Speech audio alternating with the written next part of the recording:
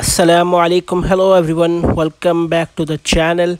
In this video I will show you how to download apps that are no longer available in the iOS app store.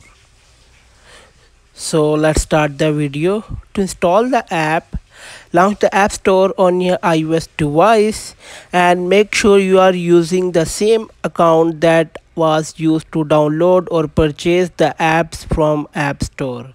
On the App Store menu, tap on your profile picture.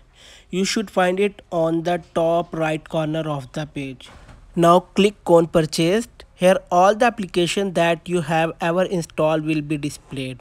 From this list, you can select the apps you want to download and click on the respective icon to get it.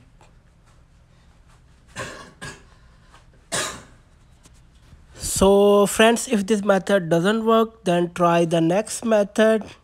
For that, open the App Store on your iOS device. On the App Store, tap on your profile picture. You should find it on the top right corner of the page. Now, your Apple ID will appear at the top of the page. Click on it. You may be asked for your Apple ID password. So enter your Apple ID password here. After entering the password, click on sign in.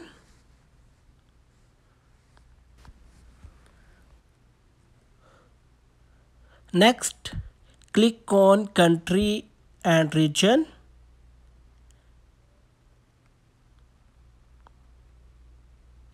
On the next page, click on change country or region.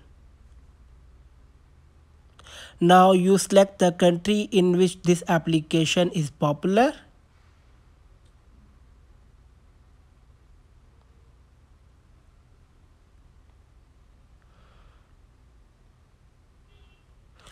Now you have to accept the terms and condition. For that, click on agree. Here you have to enter your name and address. You can enter any name, phone number and address if you want.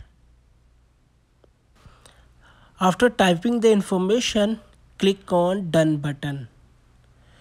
So friends, once you are done, go back to App Store and search for the app which was showing no longer available.